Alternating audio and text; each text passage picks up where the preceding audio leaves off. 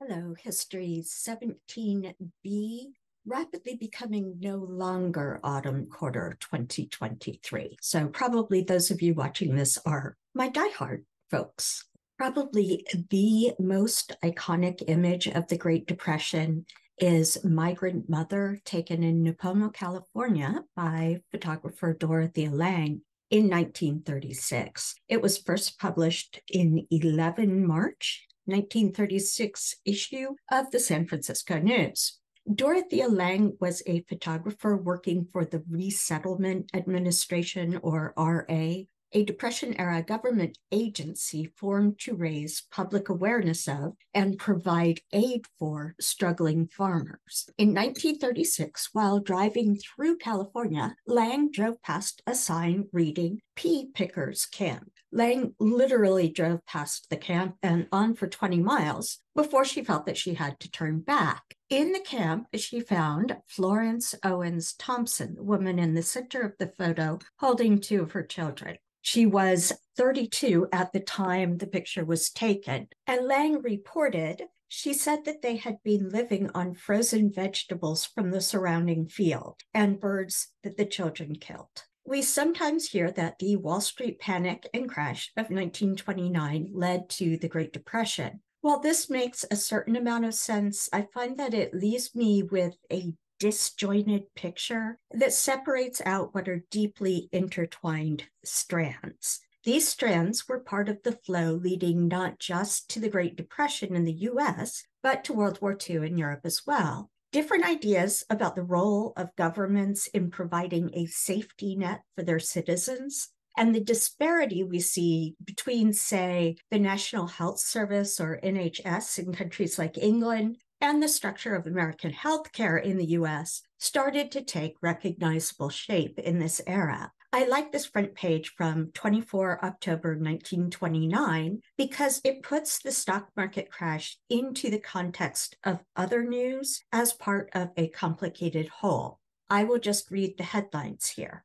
Wall Street in panic as stocks crash. Stocks crash in rush to sell, billions lost. Attempt made to kill Italy's crown prince. Assassin caught in Brussels mob, prince unhurt. Hollywood fire destroys films worth millions. Fear 52 perished in Lake Michigan. Ferry is missing. Piece of plane like Dietmann's is found at sea. High-duty group gave $700,000 to Coolidge Dry. Carnegie charge of paid athletes rouses colleges.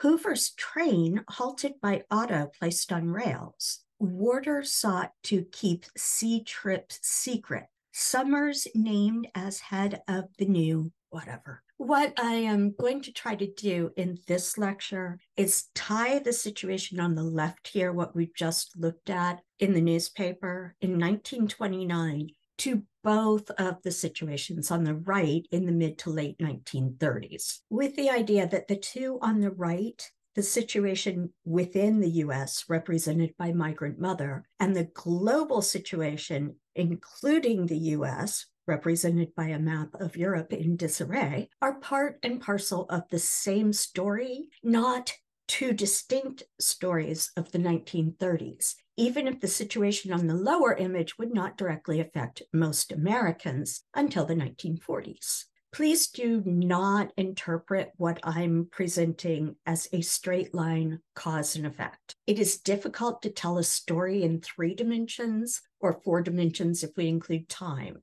Simple linear thinking would suggest that without the Wall Street crash, somehow the Great Depression and World War II could have been averted. We do not and cannot know that. But if avoiding disaster were as simple as pulling the plug on one event, the world would be much less complicated and much less of a mess than we all know that it is now. Incidentally, in the image, the globe on the left is a tin for chocolates made in Germany in the 1920s, maybe the early 1930s. I'm going to start global in this lecture here, then zoom down to the US to the ordinary person level. In the next lecture, we will look at American political response to this nexus of emerging catastrophes. We have been looking at how the US economy grew, not just in tandem with or next to the British economy, but interwoven with it. We've also seen that while the US went into World War I as a debtor nation, meaning it owed money to foreign bodies, by the end of World War I, the US had become a massive creditor nation, supplying money that kept European economies functioning. I haven't gone into the specific financial settlements at the end of World War I, and you only need a general picture at this juncture to get a basic idea of where things would go in the 1930s. Just focusing on Europe for now, leaving Asia, Turkey, and the Middle East to one side for the time being, countries like France, Belgium, and Germany were pretty well leveled during World War I, as you can see on the slide. Germany had been both an aggressor and on the losing side of the war. So the Allied nations of Europe were bitter, to say the least. The Allied nations that had been flattened didn't have the means to rebuild. And since they rather reasonably put the blame for damage on Germany, they also required Germany to pick up part of the tab for repairs. So the treaty that ended World War I required Germany to pay what are called reparations to the European Allied nations. One major problem with this was that Germany had been leveled as well. The country didn't even have enough to rebuild on their own, much less to fund other war-damaged countries. So Germany had to borrow money to pay the reparations, and the US was the global lender at the time. Meanwhile, the Allies had been borrowing money from the US throughout World War I, as we've seen it. So money from European allies was gradually being paid back to the US. We end up with something that looks rather like this triangle here. Between 1924 and 1930, the international financial system, $2.6 billion in war payment debts was making its way from the Allied nations to the US. $2.5 billion in loans was making its way from the US to Germany. $2.0 billion in reparation payments was being paid to the Allies, who were then paying back the US, who were then lending to Germany, who were then, As long as the US kept humming along, this was reasonably sustainable. But in late 1929, the US stopped humming. The word crash indicates something quite abrupt, but abrupt is a relative thing. In late October, there were 5 days over which the stock market crash of 1929 took full shape in the US. And in the scheme of years, 5 days is acutely abrupt, as you can see on the chart on the slide. But at the same time, it was not clear to people on the ground how long the crash would last or what it would lead to. This slide shows the economy of the US on the top there in that kind of lighter blue, relative to 4 countries in Europe. The pale blue highlighting is the 1920s, and the right edge of that is 1929 stock market crash. The economy of France dropped off pretty much right away. Germany and the Netherlands chugged on briefly before sinking. Italy stayed fairly stable in the 1930s, but was the lowest of the economies shown. Looking ahead, you can see that all of Europe will get clobbered by the Second World War. But we are still in the 1930s in this lecture, and these people didn't know this was going to happen. Between 1929 and 1931, the US responded to its stock market crash in 2 major ways that would hit the rest of the world hard. First, US banks requested immediate repayment of loans to cover stock market losses. This led to a domino effect across Europe as bank after bank failed. The people on the right in the image are trying to get their savings out of a bank before it all goes in loan repayment and the bank folds. That picture was taken in Germany, but this was the scene across much of Europe. The chart on the left is deposits made into banks, and you can see that these plummet right away after 1929. The possible exception, the UK hung on there a little bit. No one wanted to trust what money they had to banks that seemed to be bottomless pits where money disappeared for good. Everyone, including US banks, wanted to take money from European banks, and nothing was going back in. The second response of the US government to the crash was to try to support American industry with a massive protective tariff. As the European economies crashed and credit disappeared, the market for US exports also disappeared. In 1929, US exports had hit $5.4 billion. By 1933, they had dropped to less than half of that, with a total value of only $2.1 billion. To protect U.S. manufacturing at home from foreign competition, the U.S. Congress passed the Hawley-Smoot tariff, the highest taxes on imported goods in U.S. history. Of course, that pretty much cut off all cash flow to Europe, causing more banks and industries there to collapse. In return, countries in Europe set their own protectionist tariffs. In Germany, the tax rate on imports was 50%.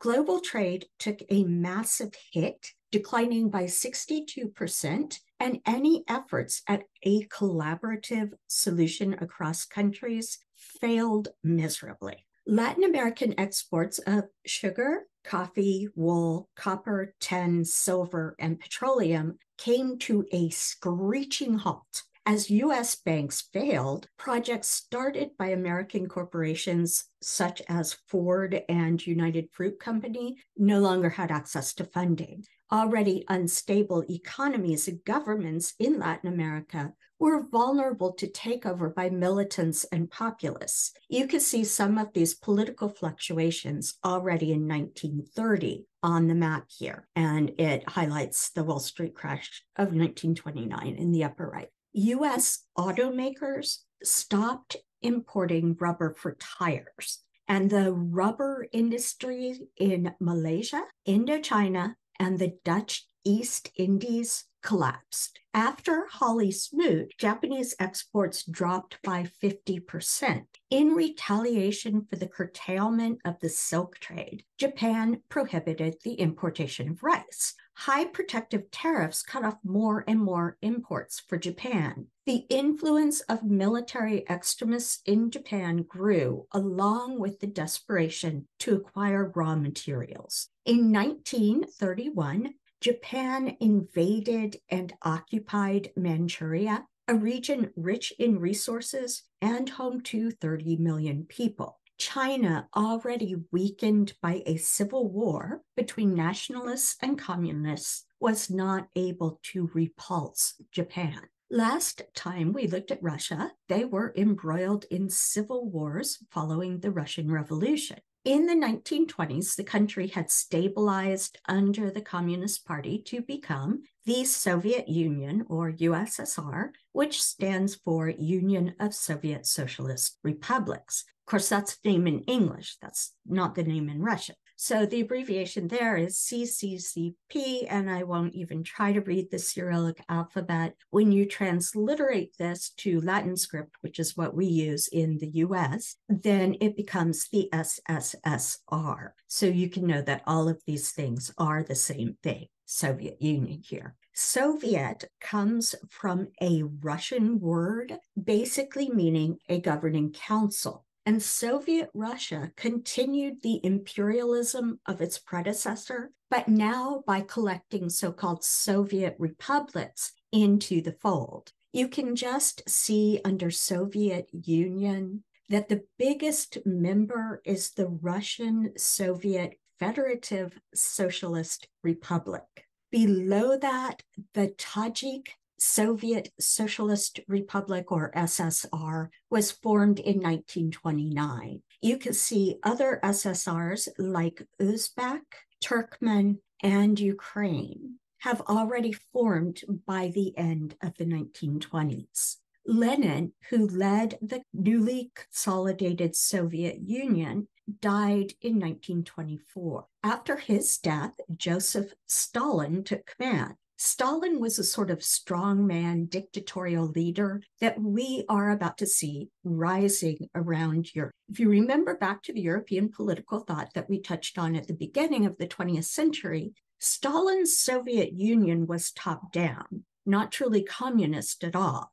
Stalin oversaw a period of rapid industrialization with zero concern for the consequences to ordinary citizens. The focus was completely on production goals. In the winter, just one winter, mind you, of 1932 to 33, an estimated 7 million peasants starved to death just in the Ukraine. This is one of those cases where I think photos can make something like 7 million people starving to the point of death in one winter something that we can at least start to get our heads around. I did not choose the most graphic photos available, but in the picture on the upper right, the man on the ground is dead. He just dropped where he stood. If you are interested in looking up this bit of history more, you can search Holodomor. I'm probably mispronouncing it, but it literally means hunger death, and you can find a lot of information on it. One relevance of the Great Worldwide Depression to the Soviet republics was that it demonstrated a failing or shortcoming of capitalism. Just as later Stalin's purges or mass killings would allow the US and allies to cast all communism as dictatorship, the Great Depression allowed the strongman leaders of Europe to claim a complete failure of capitalism. I chose this propaganda poster because the symbolism of Stalin steering the literal ship of state is exactly what we saw in a cartoon of Woodrow Wilson before World War I that I showed in a previous lecture. We don't actually need to read the Russian text to understand the message here. That said, I did have recourse to Google Translate, which glossed the text as, "The captain of the country of the Soviets leads us from victory to victory." Italy had also come under an authoritarian dictator by 1929, in this case, Benito Mussolini. Mussolini's brand of dictatorship was called fascism. This can be linked to the modern Italian fascio or fascio for a group or bundle, or to the classical Roman fasces with the same meaning. The fasces here on the right became a symbol of ancient Rome. The handle of the axe was made of a bundle of sticks with the idea that while one stick alone might break, when gathered together, the bundle is strong. The axe at the top indicates the supreme power of the ruler, including to the point of life and death over their subjects. When it came to Mussolini's fascism and the economy, it was a capitalist economy, but it was not free. Mussolini protected capitalists from annoying things like strikes, with total state power over the economy as well as the population.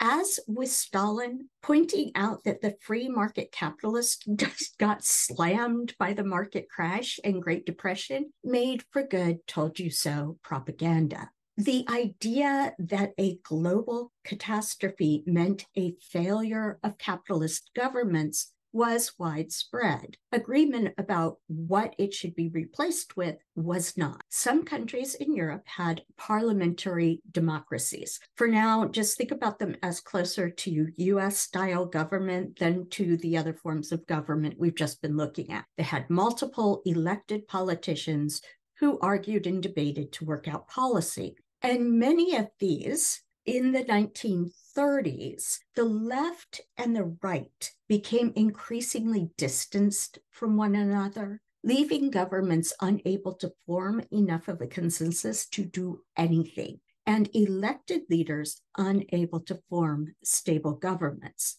You are looking at a riot in France and Paris. In the 5-year period between 1931 and 1936, France had 10 different premiers who formed 12 different governments, one of which only lasted 1 week. Germany started off with the Weimar Republic after World War I. This never really stabilized, but it did have elected officials until 1933, when Hitler's Nazi party seized power. I won't even attempt the German down here, but the official name of the Nazi party was the National Socialist German Workers' Party. You can see it. This is where you see many Americans on the right equate Nazism with socialism. Hitler controlled the economy and individuals within the state by glorifying militarism and white nationalism. His government was a totalitarian dictatorship. On the other hand, a Volkswagen was formed under the Nazis as an affordable mass-produced car for the white German people, or Volk. Volkswagen literally means the people's car. As European countries went, Britain was a bastion of political stability as long as you don't consider Ireland. Nonetheless, as banks and industries closed as a result of paralyzed trade and financial failure, unemployment soared in the UK to 22%. For comparison, Germany's unemployment rate would go up to 30%. Britain's weekly paper, The Economist, blamed the Hawley-Smoot tariff for turning a stock market collapse into a crippling decade-long depression. Now, Hawley-Smoot could not single-handedly have caused all of the political unrest around the globe that we have just been considering. But it certainly didn't help either. It didn't help much at home in the US as well. You can see on the chart here that the unemployment rate in the US in 1932 was 25%. It was not just overall unemployment that made the Hawley-Smoot, or as you'll see it sometimes like in this left-hand cartoon here, the Smoot-Hawley. It's not just unemployment that made that tariff unpopular in the US. The perception, and probably not too far off the mark, was that the tariff protected some industries but left American farmers out of luck. In the comic on the left, industry carries off the Smoot-Hawley pig, while agriculture is left with just the tail. In the right, Hawley-Smoot is a ravenous donkey whose teeth say high tariff on what the farmer buys, while corporate America, labeled Congress over here, by the way, stands back comfortably with no animal of its own to feed. And that, of course, brings us to the effect that not just the tariff, but the big picture issue of a massive stock market crash, followed by an extended economic depression, had on folks in America, where all of this was also accompanied by the worst ecological disaster that the US had seen up to that point. You may have noticed that while I have been defining political economic theories as we've gone along, things like socialism, syndicalism, communism, totalitarianism, fascism, I have not defined capitalism. This is the big moment. A basic definition of capitalism reads, capitalism is an economic system based on the private ownership of the means of production and their operation for profit. Central characteristics of capitalism include capital accumulation, competitive markets, price systems, private property, property rights recognition, voluntary exchange, and wage labor. Out of that definition, I think that most of us have a handle on things like profit, wage labor, property, markets, production, prices. I find that when people start to say, it's on the word that is actually central to the word capitalism. What does capital mean in this context? Here are a set of definitions for capital I found while cruising the internet.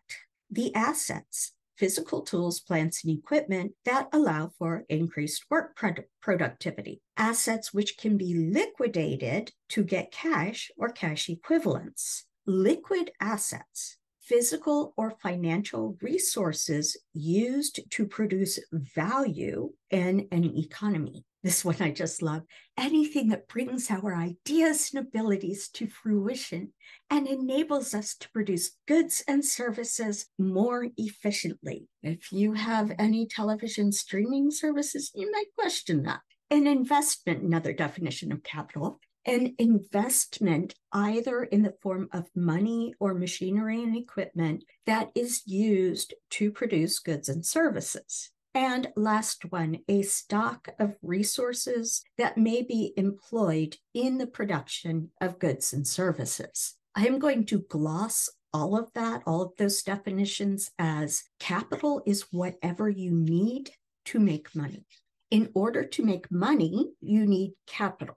And in order to get capital, you need money. You cannot start a business without money and capital. I took this image from someone who had done the work for me, someone who is more savvy than I am about money. Fortunately, they put their mark on the image, which makes it easy for me to give them credit. This image explains how stocks work. Companies issue stocks to raise capital in an initial public offering. Stockholders sell their shares on the stock market. Members of the public and investors buy and sell these shares. Stocks are bought and sold based on expectations or predictions of corporate earnings. Shareholders can make a return on their investment by selling shares at a higher price than purchased, receiving dividends, and through derivatives. This makes some sense if you have a very, very small group. I have already made hardcore economists run screaming with my last slide. So if there are any left in the room, you know what to do. As far as I am concerned, capitalism is highbrow, legal gambling that makes money for people who have money and who can spend most of their time working the system. Clearly, none of that describes me. Unfortunately, in the 1920s, many people who played the stock market also did not understand the system, or more to the point, they didn't pay enough attention to what was going on for the people around them to see the handwriting on the wall. A stock market crash is a sudden plunge in stock prices that is made worse by panic and more selling. The stock market crash of 1929 was not inevitable, but it did follow logically from a sequence of events that folks who lived on the stock market could have seen happening around them. In aviation, there is something called a graveyard spiral, and that is an accidental high rate of descent, tight banked turn, which, if not corrected, ends in structural failure or an almost certainly fatal high-speed impact with the ground. Picture that as I described the 1920s for farmers here. Farmers had done what economists call overproduced, which I find an annoying term from the perspective of those who do the actual producing. The demand for agricultural products grew during World War I, especially, although not only for American farmers. When the war ended, farmers, not being elite economists for the most part, did what they had been doing and kept producing. But demand dropped, which meant that the prices farmers could realize for their goods dropped as well. In desperation, they tried to produce more to earn more money, which only drove prices down further. Farmers, like most people we have seen in the 1920s, bought on credit.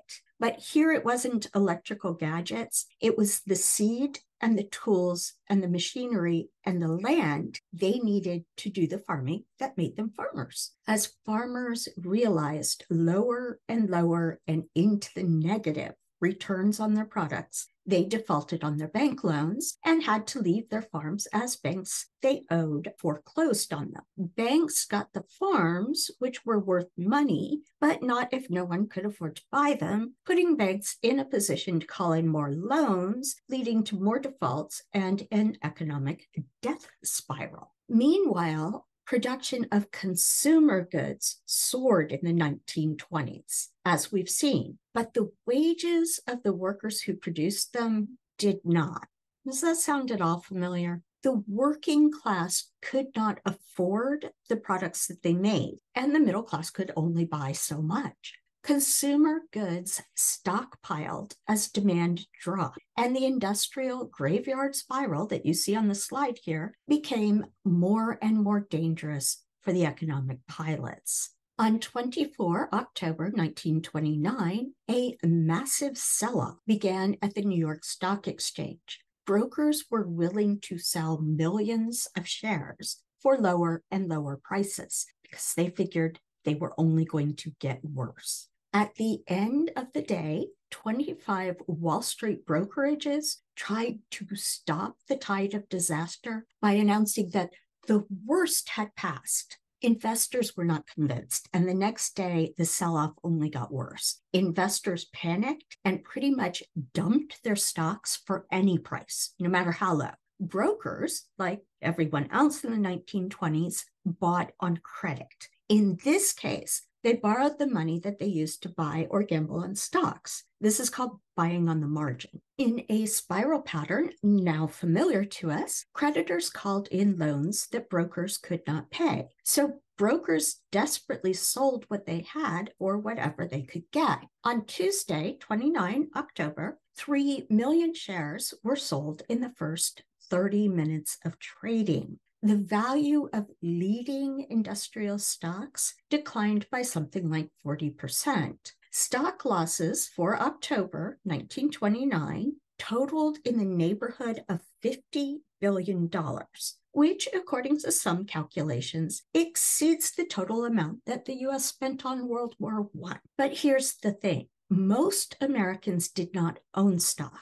They did not have the money necessary to make more money. And so in the first year after the crash, they were feeling the bite of the agricultural and industrial graveyard spirals we looked at, but not so much the stock market spiral. You can see that little lag before unemployment starts to skyrocket in the graph on the slide. And you can see that by 1933, about a quarter of the American workforce was unemployed. As the value of stocks went increasingly lower in the death spiral, businesses began to fail, putting employees out of work. In an effort to stay afloat, some businesses proactively laid off some workers. Workers cut back on purchasing if they still had anything to spend at all. Remember, banks were desperately calling in loans that farmers and the working class simply could not pay off. The whole point of purchasing on credit to begin with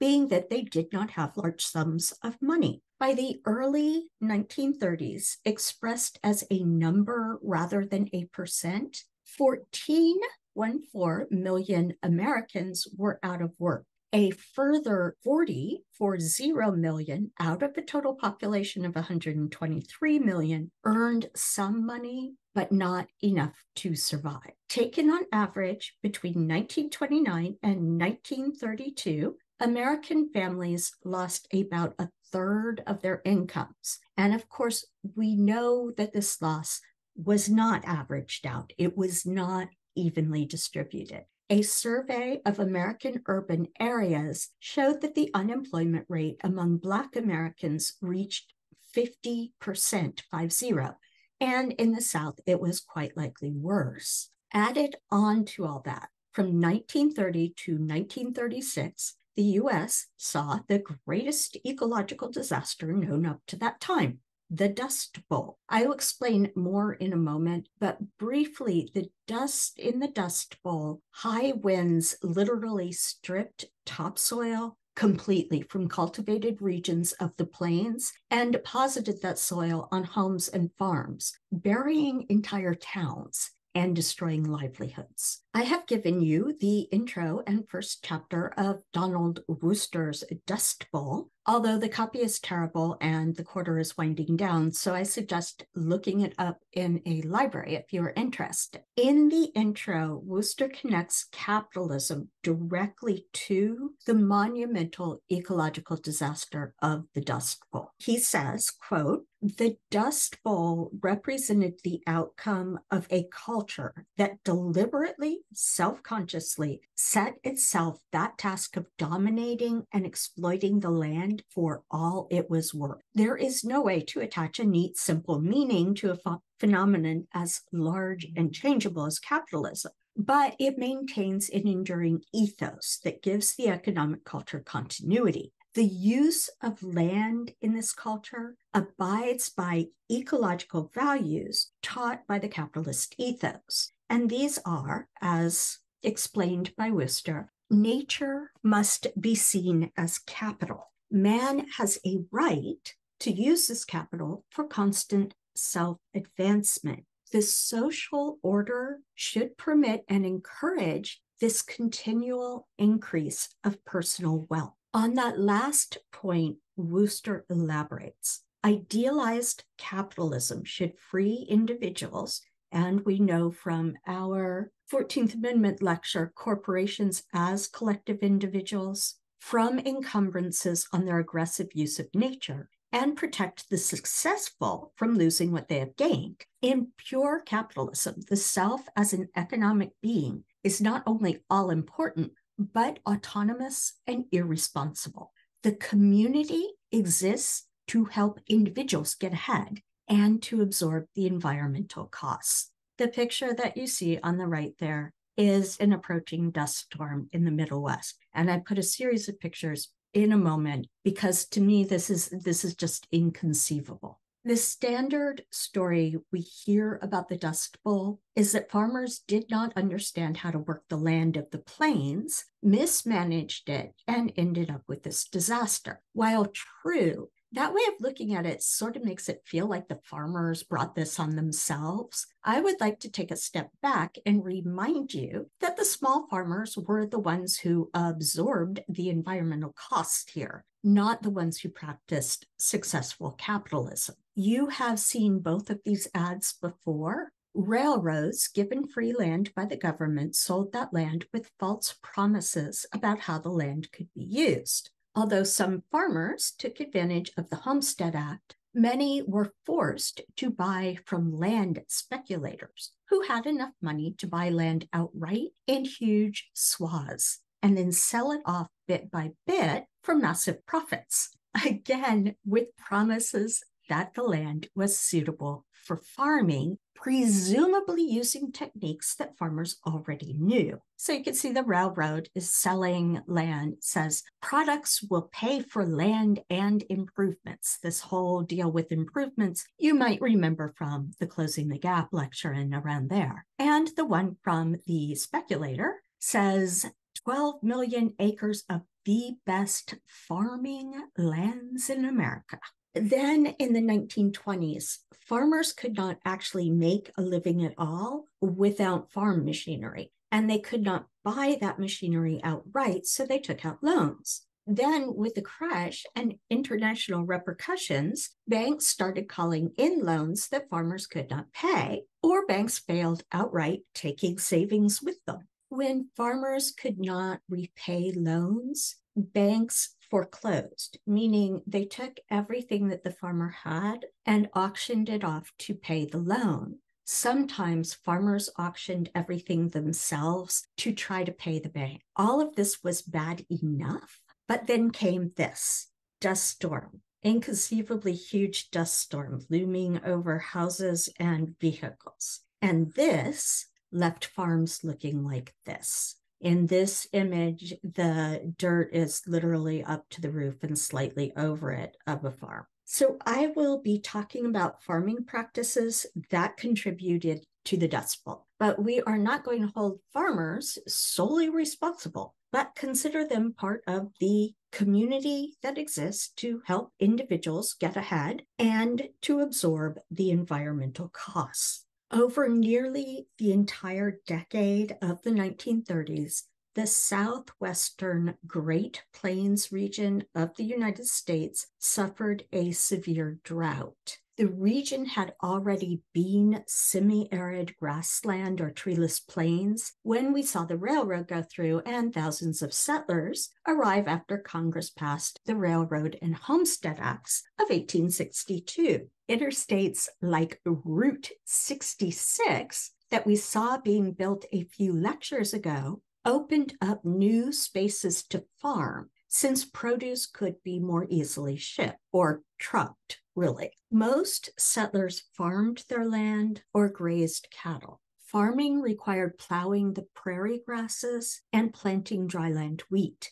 This led to the systematic destruction of the prairie grasses. In the ranching regions, overgrazing also destroyed large areas of grassland, and it was the prairie grasses that had held moisture in the soil and that had kept the soil in place. Gradually, the land was laid bare, and soil erosion began even before the drought and the high winds. With the onset of drought in 1930, the overfarmed and overgrazed land literally began to blow away. Winds whipping across the plains, raising unbelievably huge clouds of dust. And I really encourage you, if you just listen to these, to at least look up some Dust Bowl pictures, because the dust storms are inconceivably huge. The sky could darken for days, and even well-sealed homes formed thick layers of dirt inside. In some places, the dust drifted like snow, covering farm buildings and houses. 19 states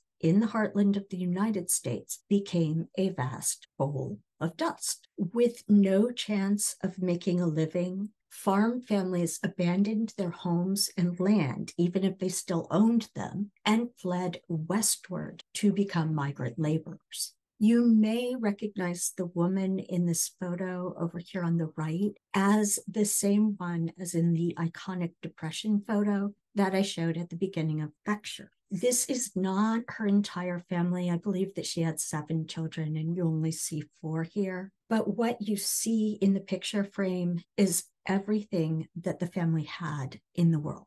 Key points for Lecture 17. The stock market crash of 1929, the Great Depression, and major political unrest within and among European powers emerged from the complicated interweaving of imperialism and capitalism that we have seen taking shape throughout these lectures.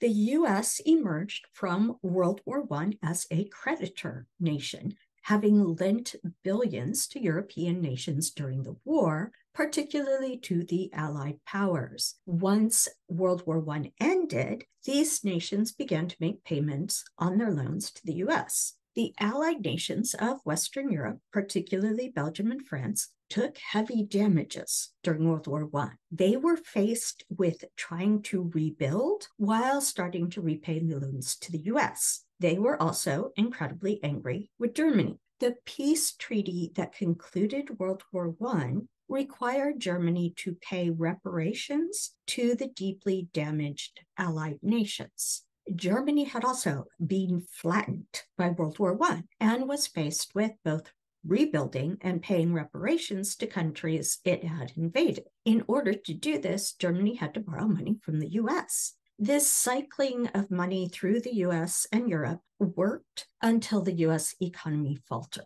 The stock market crash of 1929, followed by the Hoover government's Hawley-Smoot tariff, which set unprecedented taxes on imported goods, exacerbated already unstable political situations across Europe, as well as the rest of the globe. Banks in both the US and abroad started to call in loans from every level, individual to nation, so that they could cover their stock market losses. Meanwhile, in a panic, people rushed to extract their money from banks before that money disappeared. Bank after bank failed. Within the US, businesses either shut down completely or laid off workers to try to cut costs and stay afloat. Unemployment skyrocketed, even as the unemployed or marginally employed were being asked to pay back bank loans. These people saw their homes, belongings, farms, literally everything they had in the world repossessed by banks. Beginning in 1930, a decade-long drought combined with high winds and soil eroded by over-farming to produce the worst ecological disaster known to the U.S. up to that point.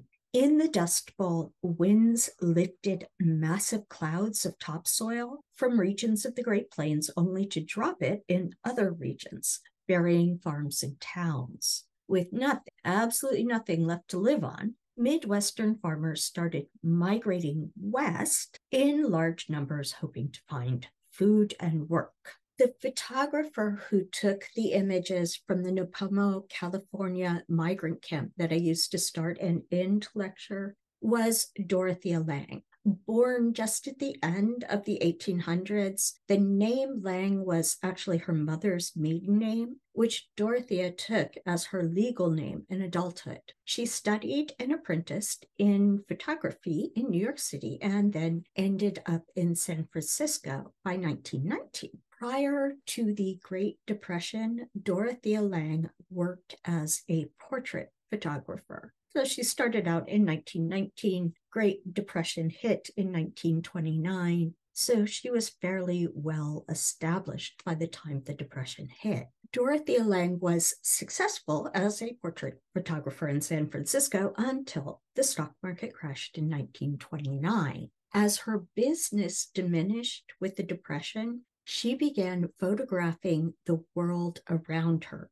starting with what she could see from the window of her portrait studio. From that vantage point, Lange observed the aimless, jobless men that haunted San Francisco during the Great Depression, and she left the studio to photograph these people. Lange's photographs captured issues that initially did not get broad coverage, issues that were highly politically charged. Lange ended up dedicating pretty much the rest of her career and her life to subjects who faced danger and existential uncertainty as a daily fact of life. One of the early photos became famous as White Angel Breadline that you see on the slide and was taken close to her studio, where a woman known as the White Angel had set up a stand in an attempt to feed the legions of unemployed. By exposing the injustice and abuse that she witnessed, Lange hoped to motivate those with power to do so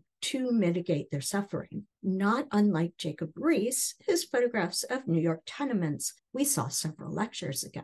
Lange covered efforts of ordinary folks to help one another, such as the image on the left here. The Unemployed Exchange Association, or UXA, you see that on their banner, was a self-help cooperative formed in the early days of the Depression to provide work for unemployed men. Lange also covered politically unpopular labor strikes and protests, including a labor rally on May Day of 1934 in San Francisco. And I've given you 3 pictures from that. Lange found work with a series of relief organizations, significantly, as I said in the main lecture, the Resettlement Agency, later called the Farm Security Administration, for whom she was working when she took the iconic migrant mother picture. Lange also produced photos for the WPA, which we'll get to next lecture.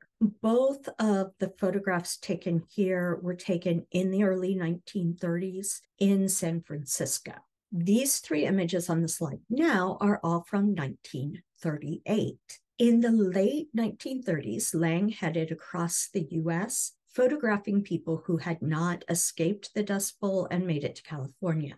The woman in the middle, photographed in the Texas Panhandle in June, Lange quoted as saying, "We've had no work since March. The worst thing we did was when we sold the car, but we had to sell it to eat. And now we can't get away from here. This country's a hard country. They won't help bury you here. If you die, you're dead. That's all. As we know from lecture, entire families were escaping drought and dust storms in the Midwest, many looking for work in California. One of Lang's first road trips was undertaken for the state of California before she was picked up by the federal government. Lang photographed migrant families jammed into old cars, or, as many were forced to do, traveling on foot. She captured the harsh realities of life on the road and shattered the notions that Okies, the derogatory term for these agricultural refugees, were lazy and dangerous. Lang's work helped create sympathy for migrants among many, although by no means all, Americans. And you can picture, there's a truck. Bindle Stiffs were migrant single men. He's walking through Arizona to California, as is this family who are still in Oklahoma. Lang sometimes showed the disconnect between reality and the world of advertising that had developed in the 1920s. So we talked about in the 1920s, the highways and the billboards by the highways. These people are camped out in the shade of a billboard because it is the only shade, and what you see is what they have. And these two men are walking, says toward Los Angeles, California. It doesn't say exactly where they are. And they were walking past a billboard that says, next time, try the train, relax. Lang was really only paid to record American citizens as seen by the 1938 map on the slide on the right, but she photographed what she saw, even if it wasn't strictly according to the brief. So you see untitled on the left, a child of migrants from Mexico, taken around 1935. I have barely touched the surface of Lang's photography, and I plan to do another coda on her work during World War II when we get there in lectures. But in case I don't succeed, you should look her up yourself if you're interested. A number of museums have done Dorothea Lang retrospectives and make these available online. The largest collection of Lang's photos, along with items like her papers and letters, live in the Oakland Museum of California, should you wish to pursue the topic more deeply in person.